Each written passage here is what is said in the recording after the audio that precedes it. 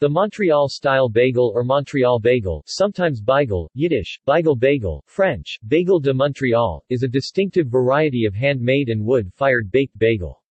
In contrast to the New York-style bagel, or the East Coast-style bagel which also contains sourdough, the Montreal bagel is smaller, thinner, sweeter and denser, with a larger hole, and is always baked in a wood-fired oven.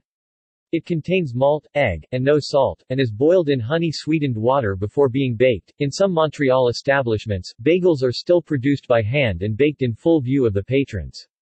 There are two predominant varieties, black seed, poppy seed, or white seed, sesame seed. History: Montreal bagels, like the similarly shaped New York bagel, were brought to North America by Jewish immigrants from Poland and other Eastern European countries. The differences in texture and taste reflect the style of the particular area in Poland in which the immigrant bakers learned their trade. Minor controversy surrounds the question of who first brought the bagel to Montreal. They were, reportedly, first baked in Montreal by Hyman Seligman, as verified by Montreal historian Joe King, a historian of Montreal Jewry.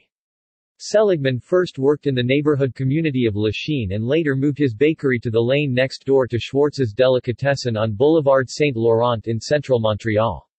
Seligman would string his bagels into dozens and patrol Jewish Maine purveying his wares, originally with a pushcart, then a horse and wagon and still later from a converted taxi. Seligman went into partnership with Maya Lukovich and with Jack Schlafman but fell out with both of them. Seligman and Lukovich founded the St. Viator Bagel Shop in 1957 and Schlafman established Fairmount Bagel in 1919, which both still exist in the present day. Dissemination: A substantial proportion of Montreal's English-speaking Jewish community gradually left for other locales. Catering to this population, Montreal-style bagel shops have opened in Vancouver, Ottawa, Toronto, Hamilton, Calgary, and other Canadian, and even U.S. cities, such as Burlington, Seattle, Houston, Los Angeles and Oakland, California and Portland, Oregon. For a time this style of bagel was almost completely unknown in the northeastern U.S. despite its proximity to Montreal, mainly due to the proximity of the rival New York City bagel, with one exception having been in Burlington, Vermont, where Myers Bagels boasts a Montreal-style wood-fired oven, and Lloyd Squires, a former St. Viator bagel shop baker. At one point in New York City there were two Montreal-style bagel locations in the borough of Brooklyn within 4 blocks of each other, but one is now closed and the other no longer offers Montreal-style bagels. Montreal-style bagels are currently the only style of bagel known to have ventured into space.